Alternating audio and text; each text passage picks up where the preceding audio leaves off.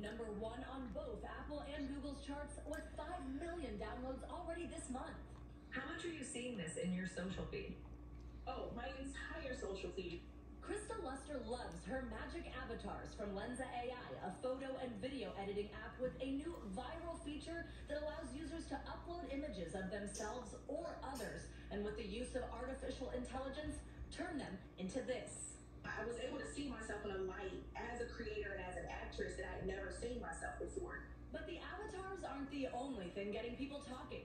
So is #5 of Lensa's terms of use that says in part, you grant us a perpetual, irrevocable, non-exclusive, royalty-free, worldwide, fully paid, transferable, sub-licensable license to use, reproduce, modify, distribute, create derivative works of your user content.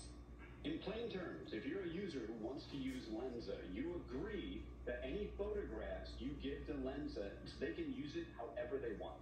And that has cybersecurity experts concerned.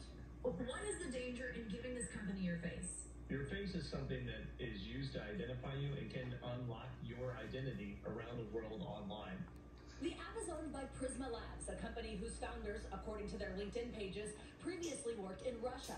Prisma, incorporated in the U.S., tells NBC News, we don't have any presence in the Russian Federation.